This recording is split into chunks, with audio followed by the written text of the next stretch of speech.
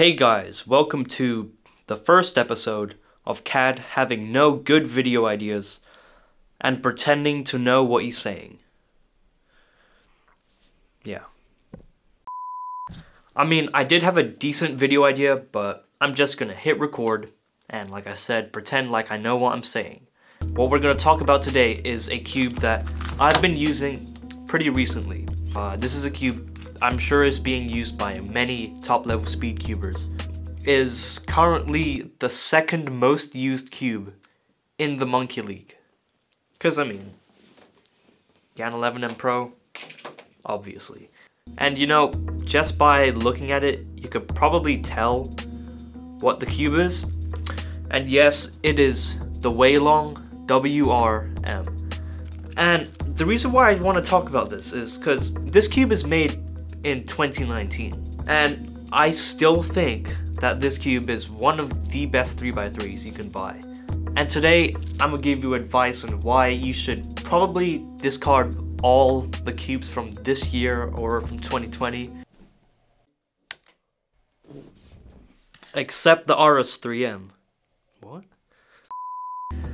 And just consider buying this cube, okay? Anyways, let's talk about the Waylong WRM.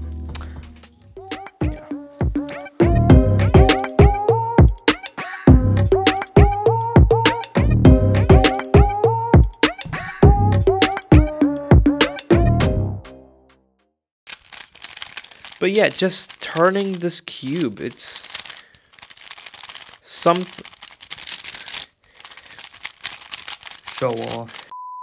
Okay, now I'm sure there are many reviews out there, but in this video, I'm just gonna say what I like the most about the WRM.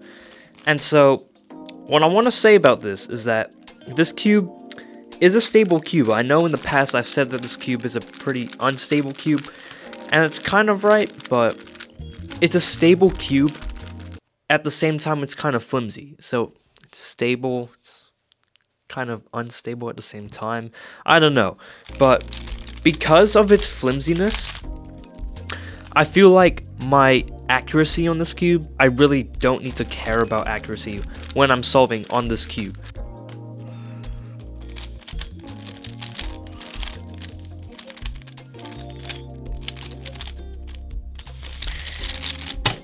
Yeah, so like, the flimsiness of the cube allows me to care less about my accuracy, but there is a slight downside to that, I guess. Sometimes there are like very slight mistakes you can make, possibly due to like overshooting and all that, because this is also a fast cube.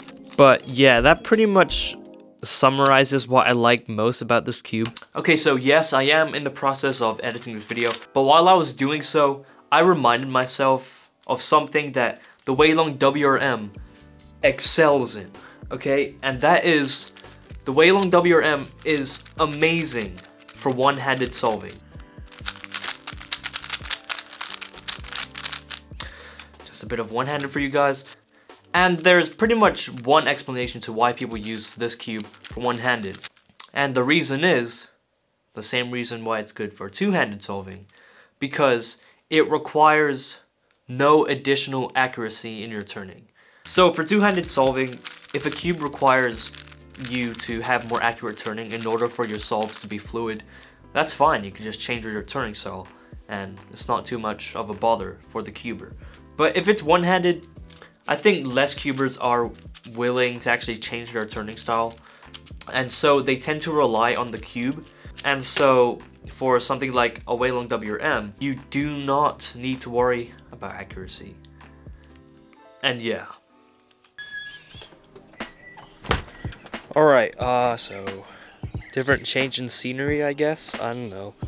And when I was streaming the other day, one person asked me how the WRM 2019 version compared to the 2020 version. And so, let's talk about that.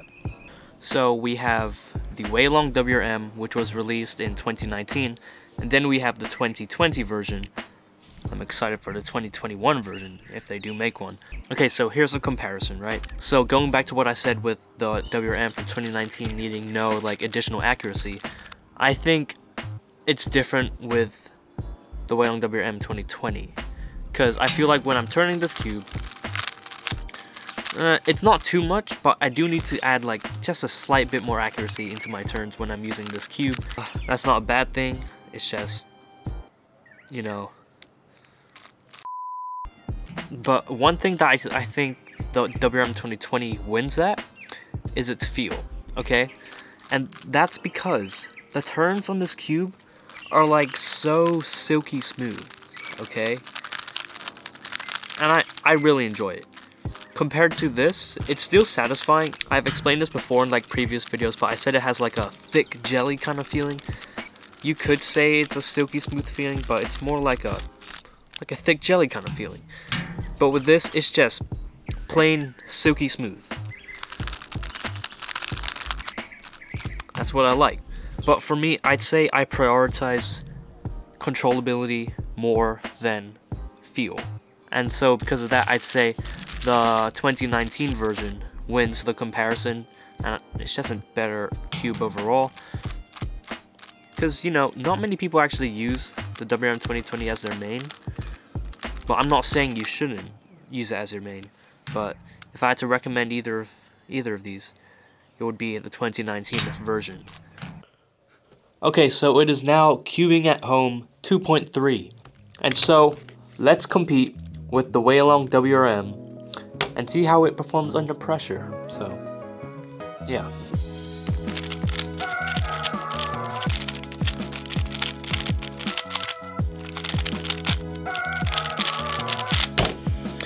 Okay.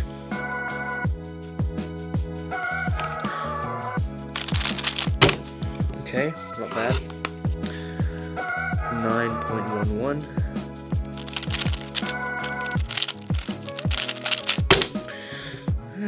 It's okay. 9.32.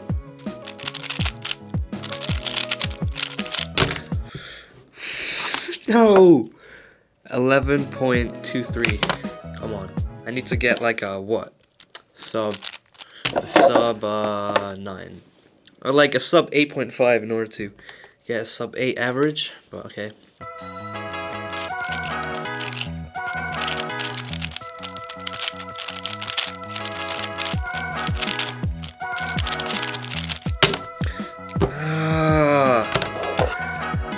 No.